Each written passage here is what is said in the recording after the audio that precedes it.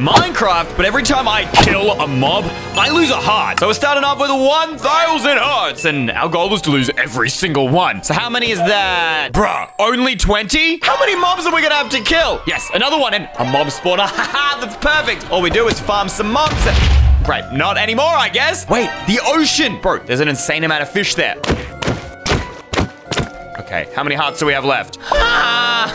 There's still so many. Yes, I finally found it. The Nether Fortress spawns tons of skeletons and blazes.